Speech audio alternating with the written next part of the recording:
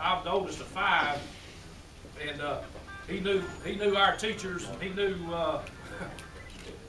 more than we wanted him to. He was really involved about getting a good education, you know, and making sure we was doing our homework and pushing us. But one of the things he would check me out of school to do would be this ham and egg show. And I think it being my granddaddy was a sharecropper and curing hams and having the chickens around at their place, I think it was part of it.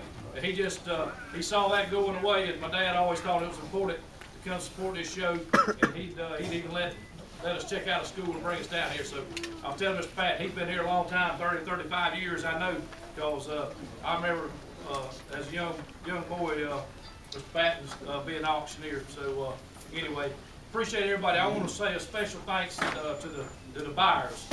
This show wouldn't continue if we didn't have folks buying these ham and eggs. Right. And I know we have a lot of buyers represented out here in the audience, and then some of you are representing buyers that actually couldn't be here that'll be purchasing hams and eggs.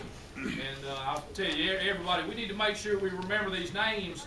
And when you're in their place of business, we need to acknowledge that, because you know, if we didn't have them buyers here today buying these ham and eggs, we couldn't do this. So let's remember as we get out in the community to remember these folks that buy these hams and eggs, and try to remember to give them a thank you and a pat on the back and show our appreciation to help keep this show going strong.